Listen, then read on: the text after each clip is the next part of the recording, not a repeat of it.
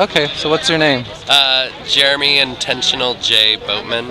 Awesome. And so what's happening here today? I was coming out to support Roma and the people that have been had their Facebook profiles kicked off because of their fake name policy. Yep, and I'm here mainly. I mean, my whole thing is nothing happened to me, but I find that there are people that people like Lady Gaga and Beyonce and all these other people who are just using performer names on Facebook as well, and don't have to have their real names targeted because they have millions of dollars.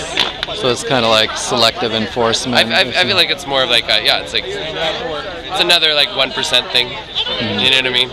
So what would you like to see happen out of all this? I think they know. I mean, I don't really have like a. I mean, I think the fake name policy needs to be changed or taken. The button basically just needs to be taken out. So that's pretty much what they've decided if anything is going to work.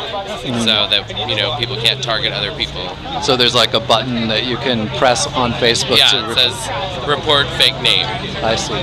So yeah, I think that's pretty much good enough. I don't know. I think if they're going to also be in the parade, that I think actually any tech company should have to change their branding to a Pride branding and not use their traditional branding if they're going to be in our Pride parades. So that's how I feel about it. Awesome. Yeah. Anything else you'd like to say? Nope. All right. Thanks so much. Thanks.